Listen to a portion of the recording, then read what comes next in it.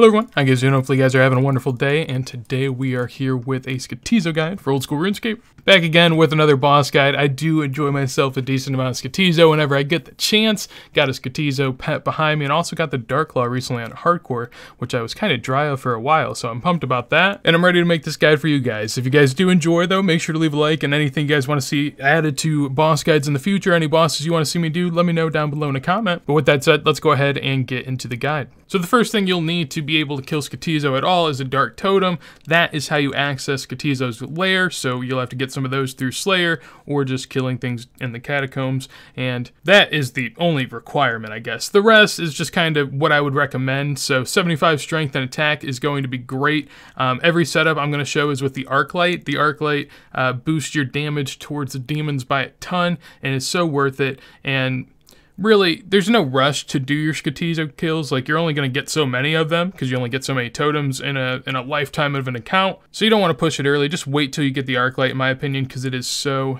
good. And then also 70 prayer would be really nice for piety, but realistically only 43 is going to be needed. And then a couple more add-ons. 70 range is going to be needed for the gear setups I'll be showing, and I definitely recommend it just so you can unlock Black D-Hide for defense. And the Arc Light's probably the weapon of choice you're going to want to bring as well. In regards to what to expect, the pet is a 1 in 65 chance. So, I mean, as far as bosses go, really good chance. Problem being, it takes like an hour and a half if you're, doing a really efficient method, like bursting or something, to get a totem. So it's not going to happen too often. The Dark Claw is a 1 in 25 drop, which is pretty attainable. However, if you want to make your Slayer Realm purple with the Dark Claw, it's going to cost 1,000 Slayer points, so that's pretty hefty. A Jar of Darkness is 1 in 2.5 thousand, which is just insane.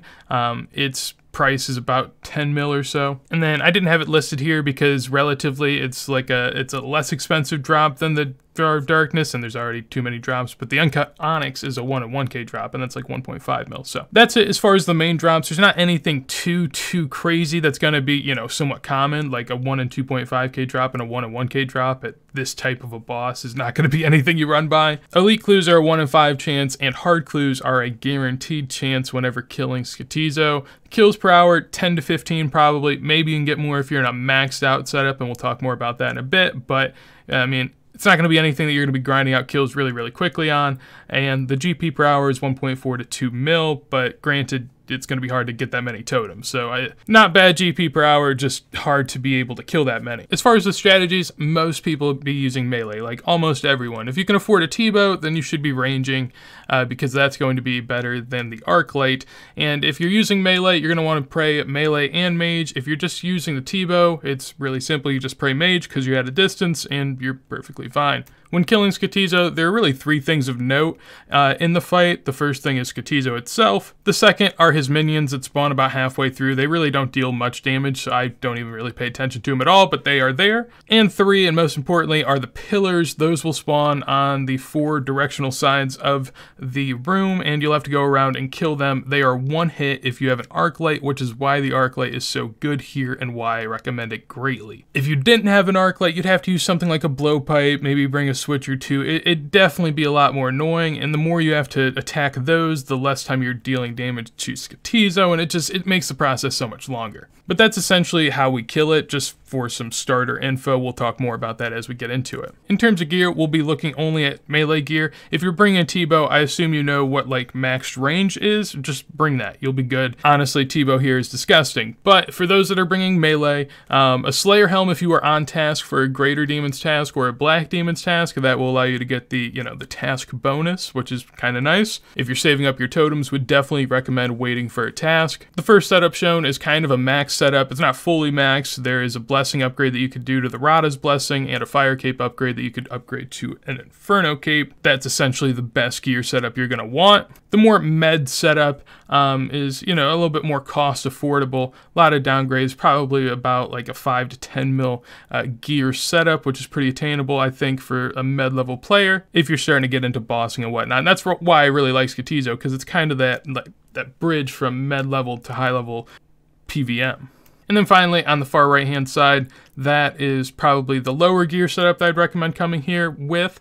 And in addition to that, black d'hide is a viable replacement for any of this stuff if you can't afford almost anything in terms of defensive armor. That's cheap and like 7K, so you can buy that. So now onto the inventory and how to get there and showing you a kill. My inventory, I have a Divine Super Combat Potion. You can switch that out for a Super Combat Potion or just Super Pots if you need to. A Stamina Pot, just kind of useful because you'll be running around a lot with the pillars.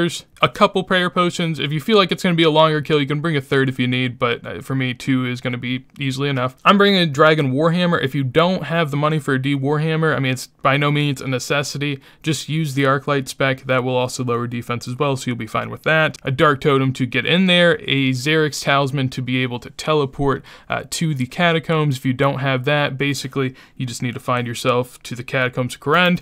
I'll show it, even though realistically, if you have one of these totems, you know how to get here, but yeah, it's right here. I mean, plenty of ways to get here. There's a house teleport down here that you can just run northwest, or even if you have to go from the boat, you can just run west and make your way there. A house teleport to get out. There is an exit kind of area within the room, but ideally you're going to want to teleport away, and just some food for my trip there and whatever damage I'll be taking. I also have a lamp as a token to myself. So going to the Xerix Heart, it'll just bring me right in front of the Catacombs, and we'll be able to hop on in here pretty easily. And so once you're down here, it is just right here. All you have to do is use a totem on the altar and you will be thrown in. You're going to want to pray mage beforehand, because whenever you are like away from Skotizo, you want to pray mage, and whenever you are up close, you want to pray melee. So drinking up a stamina sip and throwing the totem on there, we will get thrown in here. Running up to Skotizo, basically just go ahead and pray piety if you need to, and then switch on to melee. I'm going to drink up on my Super Combat Potion, and really you're good to go. Make sure to drop the specs early so then you get the most utilization out of them,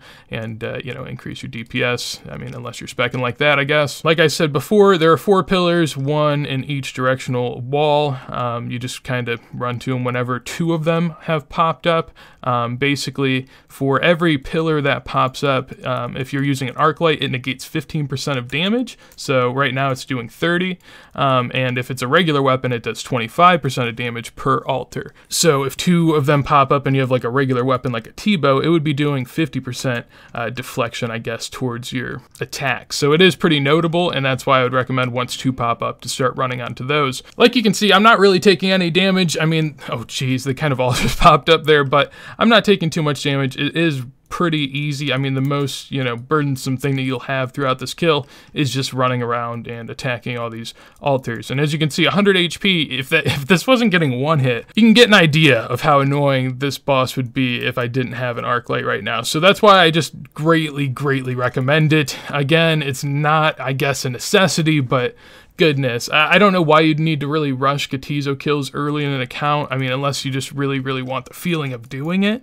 Like I said earlier, I mean, these demons or whatever Necreal spawns in, they don't really do any damage, at least all too much, so you don't have to worry about that. Also, I bring this anglerfish in my inventory. Usually I would eat it before I come in just so I can be overhealed.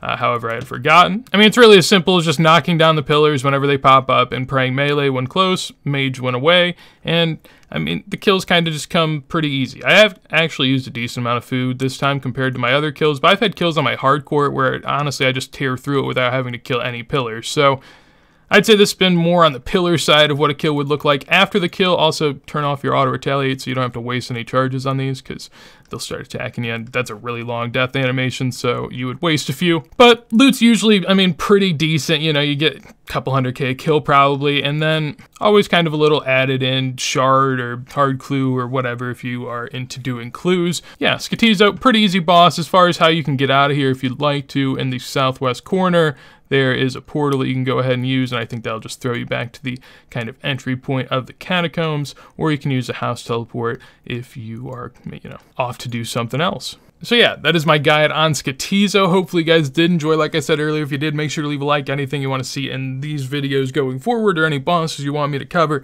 let me know and I will try to do what I can in terms of that. Be looking forward to the comments, always watching. And if you guys want to see more videos like this as soon as they go live, make sure to subscribe. I'll also be streaming later tonight on Twitch, doing some hardcore Iron Man, so check out the links below. Got a Twitter down there and everything. But with that said, hopefully you guys have a wonderful day, and peace.